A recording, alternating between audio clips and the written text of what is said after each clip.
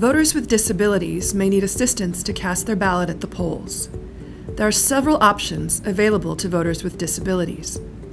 The scanner will detect an overvote or a blank ballot. However, it won't tell you if you failed to vote in every race. Once you finish voting, you'll take your voted ballot to the scanner judge and he will submit it for tabulation. Would you like assistance with casting your ballot today? I would appreciate that. Yeah, let's grab these guys right here. Can we please assist Mr. Washington with casting his ballot today? Certainly. Let's go someplace quiet so you can cast your ballot in secrecy. Let's do that. Thank you. An elector can request that the election judge assist with marking the ballot. Unless the voter asks for a single individual to assist the voter, there should always be 2 judges assisting. One judge should watch the ballot marking carefully to ensure that the voter's choices are accurately marked. In the second race, you can vote for no more than 2. It is Best Vocal Artist: Frank Sinatra, Elvis, Patsy Cline, Janis Joplin, Buddy Holly, Barry White, Billie Holiday, Stevie Ray Vaughan, Mama Cass Elliot, or you can write in up to 2. Let's do Elvis and Janis Joplin, please. Marking Elvis and Janis Joplin. If necessary, the election judge can assist the voter with feeding the ballot into the scanner. Can I give you an I voted sticker? Sure, put it right there. Thank you. Thank you. A voter who cannot enter the polling place can be assisted through curbside voting. Good morning. Good morning. My wife, Martha Washington, can't get out of the car. Is it possible for her to vote today? Is she a registered voter? She is. We can help her with that. We have curbside voting. Thank you. We're going to be doing a curbside voting for voter Martha Washington, so I'll need a ballot, please. Absolutely. Here you go. And here's a secrecy envelope as well. Here's her ballot stub, Martha Washington. Thank you. I'll need to get a second elections judge to go with us to help your wife vote. Okay. Pam, will you help us? Sure. Good morning, Mrs. Washington. Are you here to vote today? I am. May I see your ID, please? Thank you. When we offer curbside voting, we need to fill out a form that says that you say that you are unable to enter into the polling place. This is that form. Pam and I are elections judges, and we will witness your signature on that form.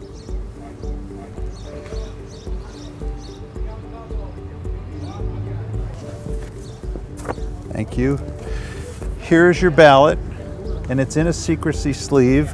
If you will follow the instructions, completely darken the ovals next to the selections that you're making on your ballot, and then hand it back to me with the secrecy envelope, and then Pam and I and your husband, Mr. Washington, will go in and we'll cast your ballot for you.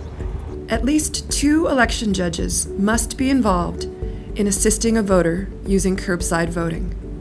And remember that voters with disabilities are entitled to the same privacies as other voters. Martha Washington is a registered voter, and she's just completed curbside voting. All right, so I'm going to... affidavit signed by 2 elections judges. Fantastic. So I'm going to need both of the judges who witnessed to sign next to her name in this box here. Both of you will need to fit in your signatures. In lieu of taking the register outside and pausing the process within the polling place, the curbside voter oath obtains the voter's signature without stopping the process for other voters. Both judges sign the register for documentation. The ballot is handled in normal fashion with the scanner or ballot judge. And always remember to offer the I voted sticker. May I give you an I voted sticker for voting? Thank you. Thank you.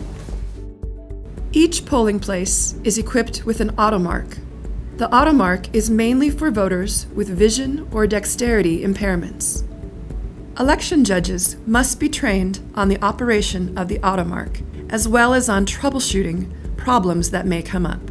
Make sure the automark has a privacy shield and that it is positioned on a table that will accommodate a wheelchair and is positioned so that no one at the polling place can walk by the screen and view the voting. The AutoMark is equipped with headphones, braille keys, and has a port for a sip and puff device.